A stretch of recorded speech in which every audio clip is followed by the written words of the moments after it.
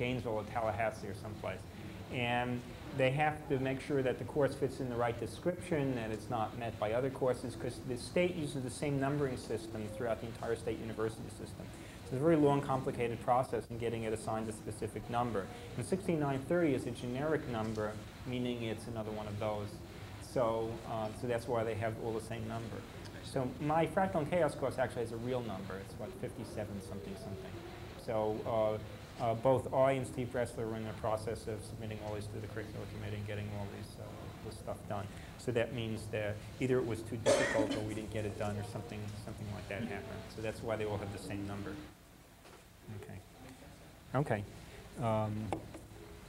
But I know other things too. I don't know if I told last year. Did I tell you last year where this thing comes from? I know where that thing comes from. So I can do that later. I won't do that now. But so I know lots of odd stuff. Okay, what I want to do now, and this lecture is going to be very different than the rest of the course, right? Because the rest of the course we're going to do like, skewed distributions and central tendencies and dispersion. So it's going to be very different than this. I'm just doing this to kind of set the stage for how we're using all the other analysis. So the third leg is theory. And I want to talk a little bit about theory. I think, although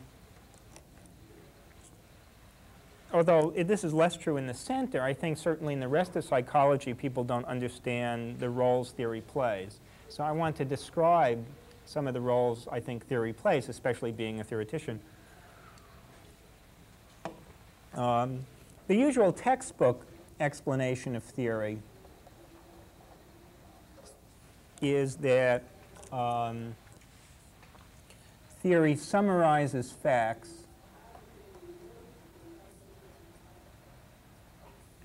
and predicts and explains. So that's the usual role of theory. You need to see where we are here. Okay.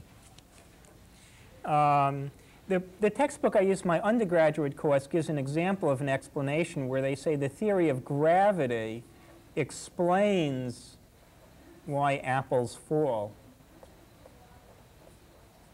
In fact, this is an interesting textbook because it makes a number of comments about physics. This is a physics comment. Everything this textbook says about physics is wrong. It's not that some of them are wrong, but absolutely everything is wrong, which is pretty good if you think about it. I mean, it's hard to get everything wrong. And in fact, the theory of gravity is formulated by Isaac Newton. In fact, specifically does not explain why apples fall. And this was a major turning point in the history of science and the history of physics. What happened around this time, there were two competing groups of people that had ideas about gravity. One were the followers of Descartes. And Descartes wrote under the Latin name of Cartesius, so these people are called Cartesians. And that's why they're called Cartesian coordinates. He was into doing graphs and a lot of other things. And these guys, they were in France, and they had this really great model for gravity. I mean, it was really good. There were these vortices, these invisible vortices, and they rotated.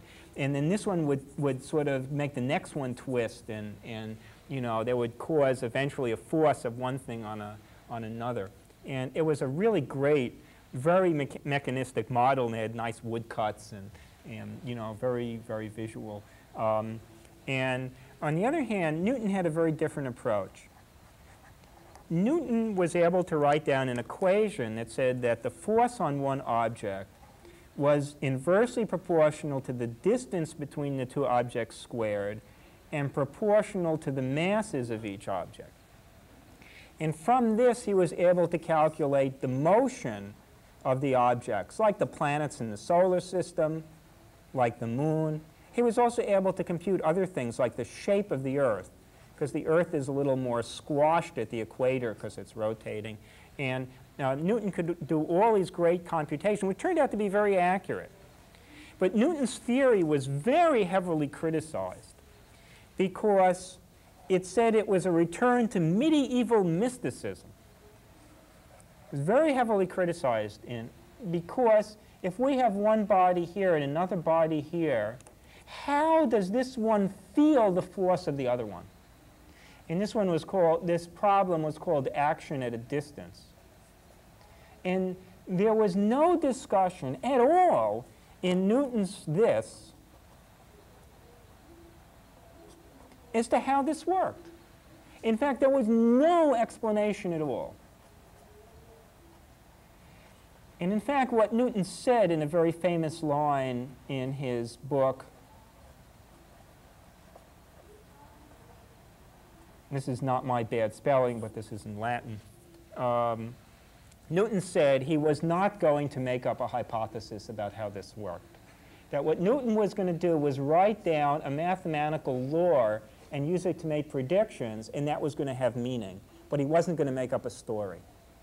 And in fact, this is a tremendous turning point in the history of science, and certainly of physics, because it meant we dealt with the equations and not with the qualitative understanding of necessarily what was going on. But if we could write down in the equations, and the equations represent something, and we can predict from them, then we're happy with that, even if we don't understand how this works.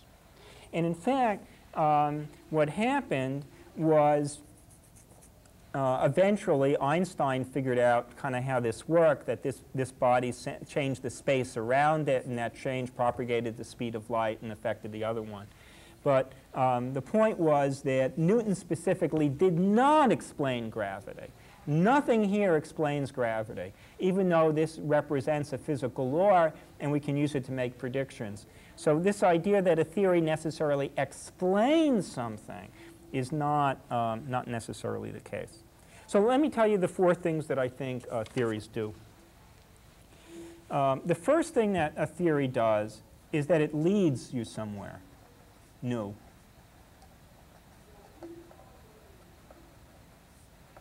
Can one of you close the door because we're getting just some feedback? Thanks, Toby.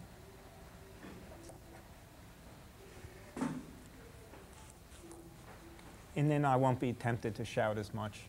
Last semester I taught in this room, and we broadcast this to another site at Northern Palm Beach. And whenever I was talking to people up there, I would shout. But it doesn't work that way. I mean, the microphone picks it up, and shouting doesn't work between here and Northern Palm Beach, actually. So I'll try not to do that. Let me give an example of this. A long time ago, a very smart scientist named Claudius Ptolemy, may I put the E in the wrong place, had this idea for the solar system where we had the Earth at the center of the universe, which seems reasonable, and everything like the sun and everything went around the Earth. And this seemed to be like a pretty good way of explaining how things happen. And it seems right, because you look in the east and the sun rises in the east and moves around the Earth and sets in the west. And it seems pretty reasonable, actually. But a little more than 1,000 years later, a guy named Copernicus, whose instruments I saw in Krakow, and if I was a little more clever, I could remember the better spelling of his name in Polish, which I can't quite. It's like, what? No, it's with K's. First of all, it's with a K. And, yeah, how do you spell it? Like that? Okay, thank you. Okay. His idea was that the sun was in the center, and the Earth went around the sun, and the other planets went around the sun. Now, it's really interesting how people came to believe this theory instead of that theory. In fact, none of the things that they tell you about theories and why people believe them were true in how the switch from this theory to that theory happened. In fact, both of these theories make about the same predictions for the positions of the sun and the planets in the sky. And at the beginning, there was no other evidence to suggest that this one or that one were more useful. And there's a story that's told by physicists, which is not true, that this theory required fewer adjustable parameters than this one, But in fact, the way Copernicus formulated it, that was not the case. Both of these models had about 40 some odd parameters that were adjusted to fit the data. And so they had about the same amount of adjustable parameters. And eventually people believed in this one, partly because it was more beautiful, and partly because other things happened. And I think this is very important, that in the history of science, analogy is very important. We don't use analogy much, but analogies are very, very important. When Galileo discovered that Jupiter had 4 little moons that went in orbit around it, people believed that maybe if moons could orbit Jupiter, then maybe the Earth could orbit the Sun. Now, logically, these two have nothing to do with each other. Okay, but somehow people thought of this as a miniature solar system, and maybe we were part of a real solar system. So this was very important. Eventually, people saw other things. For example, the fact that the planet Venus is interior to the Sun means that Venus goes through phases like the Moon, and those could be seen in the telescope. And that would be true of this model, but not necessarily true of the other model. So eventually, there were physical facts that were true for this model, but at the beginning, they weren't. People just believed in this one because it was more beautiful, because it was nice, and then eventually shifted to this one because it was more beautiful. And this shift is a shift in a word we're going to come to a little bit later called paradigm. Now, you could fit all of the data by this model, and there were crucial things in both of these models, which I'm actually not, maybe I will explain. The crucial thing of the Ptolemaic model was two hidden assumptions. Maybe not so hidden. One, that the Earth is at the center of the universe. And two, that the motions of the planets have to be circles. Why do they have to be circles? Because they're planets and they're in the sky, and things in the sky are perfect, and circles are perfect. Now, this is a hard concept for us to understand, but it wasn't hard for these Greeks to understand. They were into that. So, for example, if the Earth was at the center and the motion of the planet Mars wasn't right for one circle, maybe Mars was on 2 circles. So there was a little circle, maybe that little circle went around the bigger circle. So by adding circles like this, you could get all this model to fit the data. This model will fit all the data. In fact, if you add enough circles, this model will make 100% correct predictions. And yet it's wrong. Okay, why is this model wrong? This model was wrong because it was a dead end, which I used to say is the same as no outlet, but actually, formally, I found out that dead end is different from no outlet. Dead end means that there's only one way to get back to the starting point. No outlet means there can be a branch elsewhere, but there's only one way to get back out. So they mean slightly technically 2 different things, as opposed to braces and suspenders or fiddle and violin, which mean identically the same things, but which are different words. And the reason why the Ptolemaic system, why the Copernican system with the sun at the center and the Earth going around it led somewhere new was that from Copernicus, another guy who was very weird named Kepler. So Copernicus put the Earth at the center. Kepler realized that the orbits weren't circles, they were ellipses. And because Kepler realized they were ellipses, the guy I mentioned before, Newton, could show that an ellipse would represent the force that was 1 over r squared, and Einstein could figure out how one body influenced another by the field or the space that connected them. So Copernicus's theory led somewhere, and the Ptolemaic theory didn't, even though both made the same predictions and they had the same number of adjustable parameters. And I think this is very important to understand, that theories are not true or important just because they fit data. It's nice they fit the data, but people are too focused on that. Theory is good when it leads to new understanding. And we can have many wrong theories that fit data, especially if we add adjustable parameters. And the real usefulness of a theory is to lead to some new set of knowledge that's useful. And that's what Copernicus's theory did and what Ptolemy's theory didn't do. So that's the first role of theory, is that it starts us on the right thread, on the right track. When does the theory do that? How do we know when that's the case? Well, we don't know a priori. There's no way to know. So we have to see how things work out. But the theory is not just data and making predictions, because I've given you an example of a theory that's 100% wrong, that fits all the data and can make accurate quantitative predictions. But it was a failure in not catching the right physics of the problem and not leading us to a useful place. Okay, so that's the first role of theory, is to lead someplace new. Second role of theory, and this is very hard, and I've got to state this very carefully so you don't get the wrong impression, that theories, not experiments, theories alone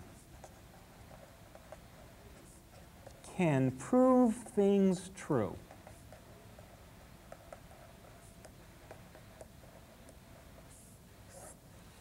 Now, I need to say a lot about this. I said at the very beginning that in science we ask nature, we don't tell her. So that means in the long run, if the theory is contradicted by real hard experimental data, then we throw away the theory. Okay? But so in the longest run, we need to have some experimental confirmation. But sometimes we look at a theory and it provides so much understanding that we know it has to be true. This happened starting about 120 years ago, where I'm going to need this. We call this a prop. About 120 years ago, people started to study electricity and magnetism. And it was really weird, because when you had moving electricity, it made magnetism. And when you had moving magnetism, it made electricity. So people knew they were related in some way, but they couldn't figure out how. So if you switch to the camera, because I'm going to need to use my prop here. Thanks. Eventually, what Einstein showed was that there was something which he called the electromagnetic tensor. And the electromagnetic tensor was this thing like this board eraser. And that sometimes when you looked at things in a certain way, you see the end of the board eraser, it looks small. But sometimes when you look at things, the board eraser in a different way, it looks broader, it looks big. So even though we see different aspects of this thing, we know it's one thing. What Einstein was able to show in the theory of special relativity is that when we looked at things in different ways, which in special relativity means at different velocities, and that sometimes we saw electricity, and sometimes we saw magnetism, but there was only one thing, which was this electromagnetic thing. Now, this theory of Einstein, called special relativity, was so wonderful that it suddenly made clear what people had no understanding of for 50 years, that people believed it was true for that reason, because it made these connections between electricity and magnetism so clear. If you can go back to the Elmo, one of the things that came out of this theory of special relativity was this thing, equals mc squared. Now, this comes out of a logical consequence of Einstein's linking electricity and magnetism. It wasn't that Einstein made this hypothesis and then did measurements of energy and did measurements of mass and the speed of light and found that they were equal, right? None of this happened. This derived out of this relationship between electricity and magnetism. People believed this was true because it had so much power in explaining the connection between electricity and magnetism. People believe theories are true when they carry so much weight. Now, if this had turned out experimentally in the long run not to have been verified, again, we would not believe this. But I think this is very important to realize, that just the power of the explanation of a theory in linking unrelated things can be useful enough to show us that certain things are true. And I don't think people who do experiments have a good understanding of this. That when the theory is so clear and relates things so clearly that then we can believe things are true. So that's the second purpose of theory. Third purpose of theory, which is labeled 4 here, is theories allow us to reach conclusions. In the lecture I'm going to give actually on Monday, but not here,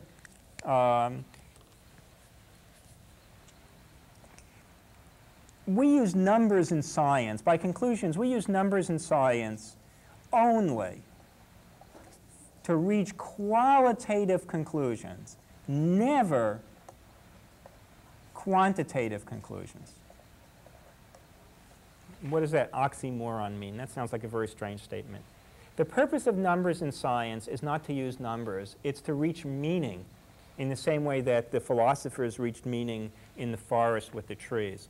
So, for example, if I tell you, or let me ask you, does anyone have any idea what the average, let me just tell you. The average density of the sun is about 1.4 grams per cc. It's pretty light. What this number tells us is that whatever the sun is, it can't be a burning ball of coal, because the average density of coal is 3. And it can't be a red-hot ball of iron, because the average density of iron is 6. So just from the density of the sun, we've learned something qualitative about the sun. Now, it's not so unreasonable to think that the sun is made out of coal, because if you look at the spectra of the sun, you see carbon. And if you look at the spectra of the sun, you also see iron. In fact, what you don't see in the spectra of the sun is hydrogen, which is what the sun is made out of. And maybe not now. I'll tell the story of how we know the sun is made out of hydrogen when we don't see it.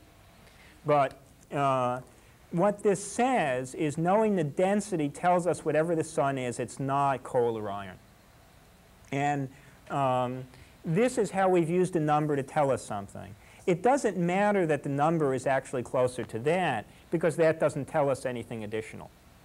So why we use numbers is what they tell us about a system, not for the numerical value of the number itself. And I think sometimes this gets lost in how people handle science sometimes, that the numbers are useful if they lead us to some understanding.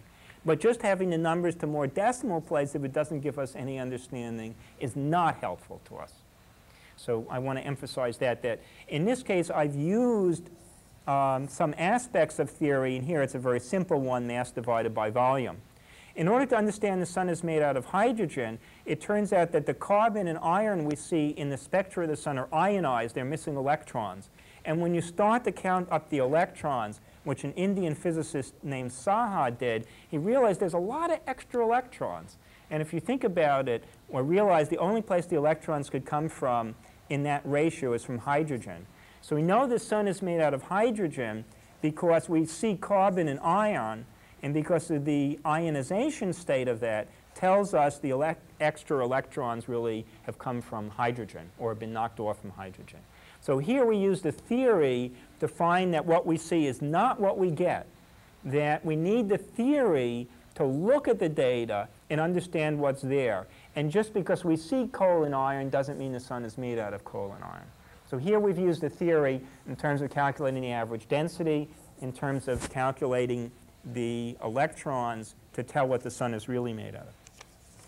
And the fourth role of theory, which is labeled 3 in my notes, is that theory provides a set of possibilities.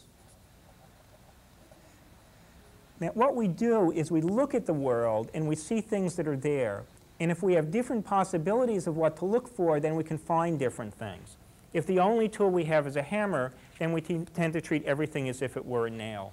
So by having different possibilities, we can then know what to look for. And for example, Kelso has done this in terms of Hawkins' paradigm in looking for bifurcations in sensory and motor systems.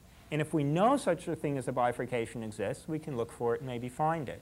But if we didn't know about it, we'd never think of looking for it. So theories have these 4 roles of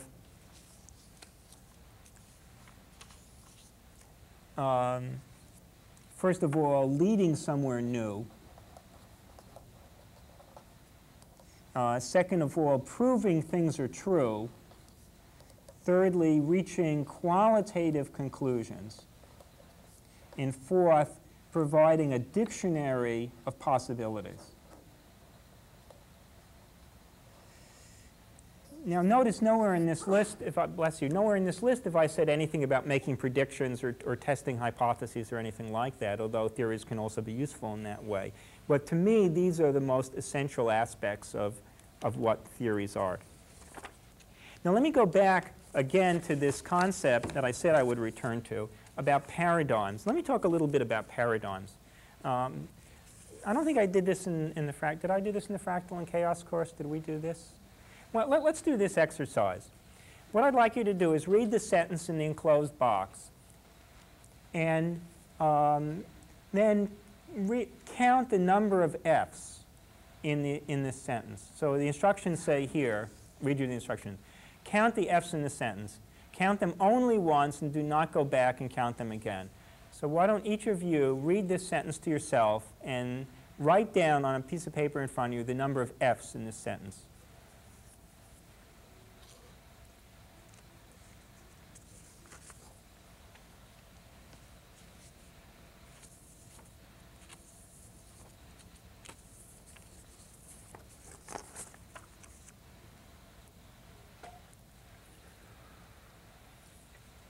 Okay, how many F's are in this sentence? 6. How many do you have? You have 3, 6. Anyone else? 5. Okay. Anyone else? 8. How many? 3. Okay, we got 3.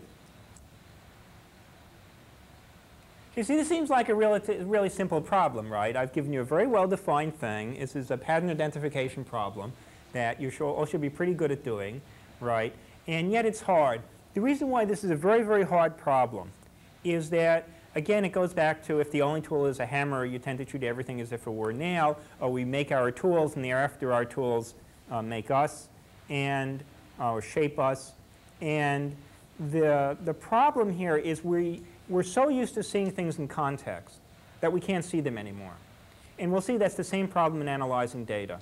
And we'll see that's the problem in not realizing that sometimes the data is non-Gaussian or doesn't have the properties that we're used to seeing that you've had in some of your statistics courses.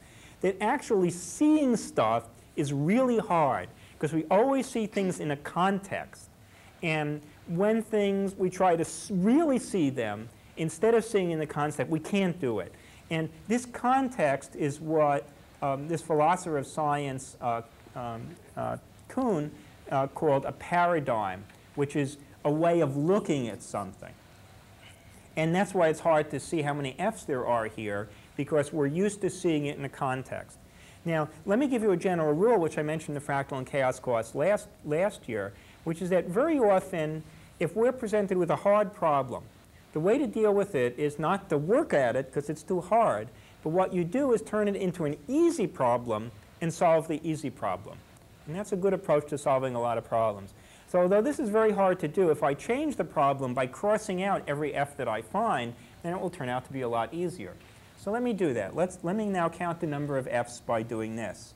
1, 2, 3, 4, 5, 6. See how easy that was? So the point here is that very often by changing the approach, we turn a hard problem into an easy problem.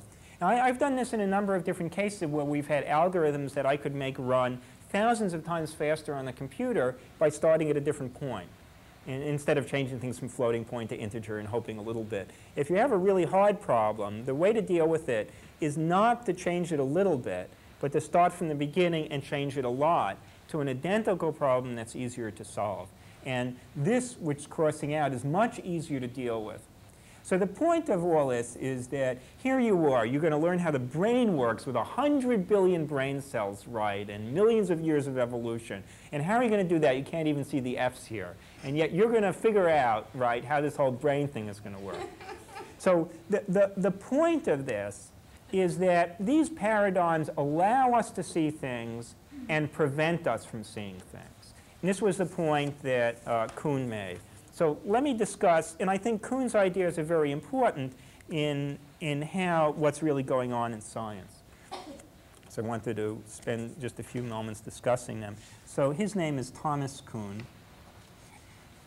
And at least the 2 books of his that I have, that I've read actually, are called the Structure of Scientific Revolutions.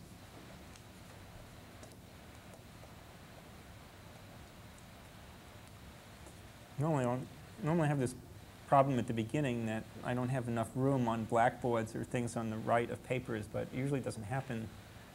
It hasn't happened so far, but it happened just now. And the Copernican revolution, which discusses the changeover from the Ptolemaic to the Copernican system that I was referring to before.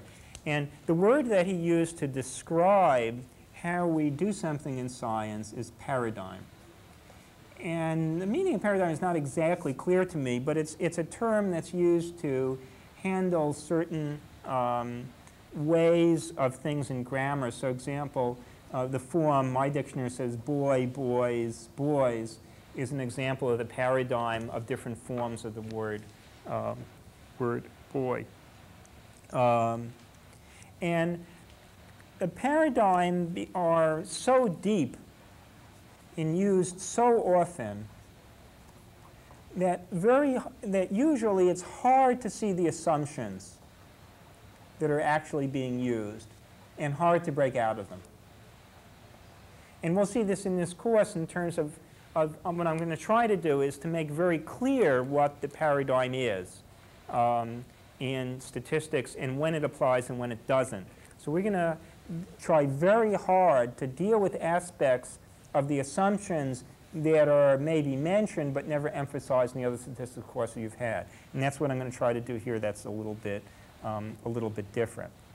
Now, what Kuhn says in this book is that most of science consists of what he calls normal science. I guess this is opposed to weird science. But normal science is, first of all, let's put normal science in a sharper focus.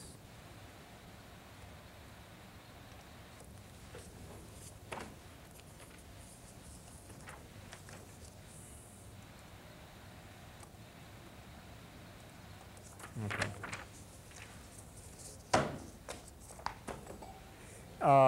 Normal science is, for example, in this system where we have the Earth at the center and the sun going around. If this doesn't fit the data, oh, well, maybe we'll add another circle.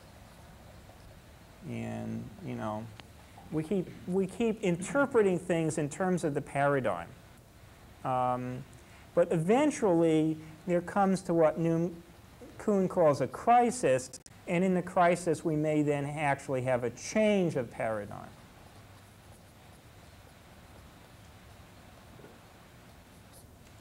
And in this case, the change in the paradigm was from having the Earth at the center of the solar system to having the sun at the center of the solar system.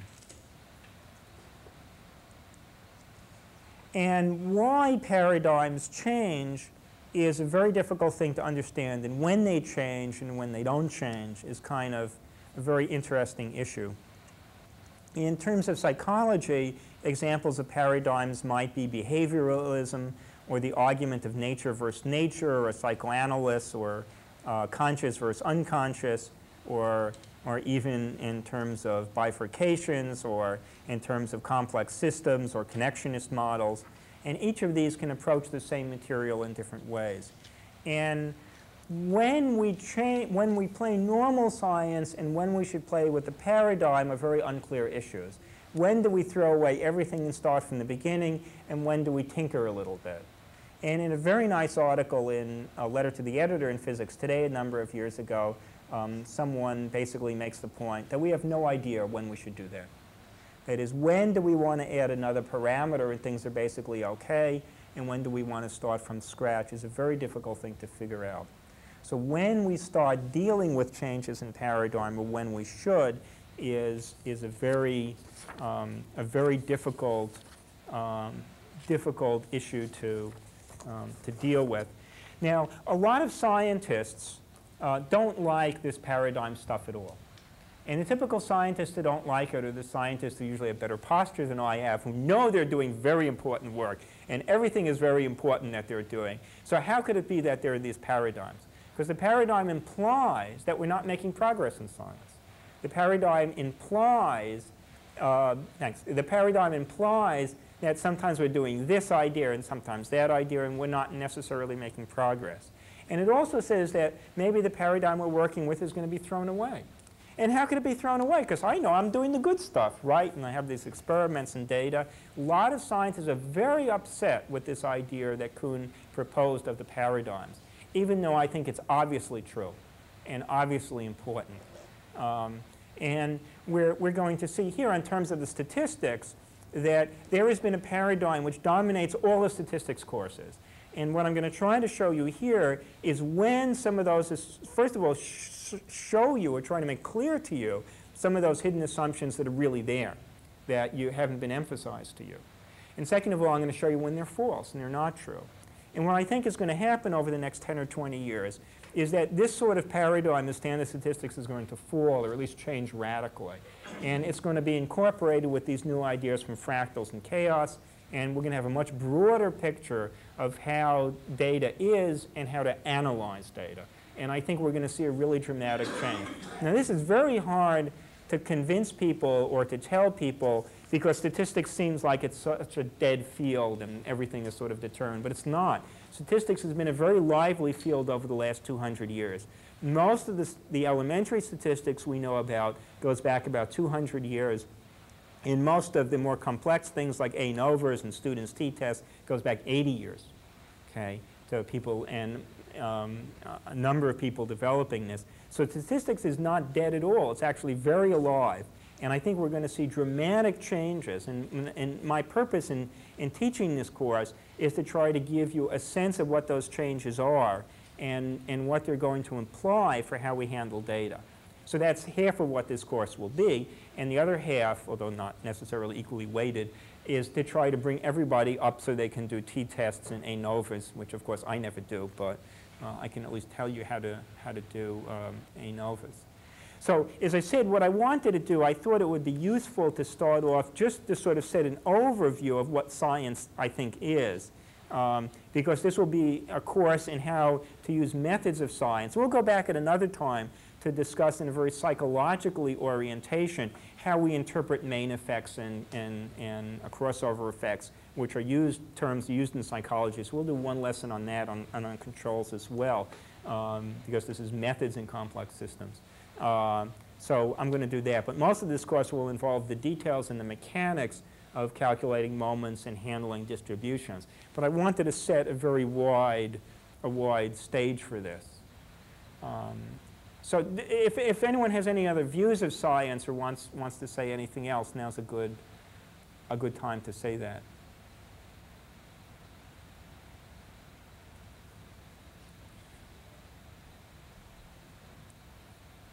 Does anyone have any other questions about the course or the textbooks or anything?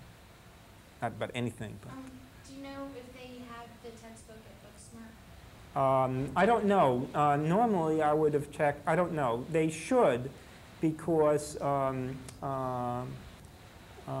it was required, and they usually stock books that are required but not recommended. So my book they would probably not have, but they should have the textbook. And if they really don't have it, it's the sort of book that sometimes is available at Borders or Barnes & Noble. But I just haven't had the time to check in the bookstore here or around, so I just don't know. Do people know if Spiegel's book is in the bookstore here? Does anyone know if that's? But you're all going to find out soon because you're going to read chapters 2 through 4 for, in fact, let me make sure 2 to 4 is the right.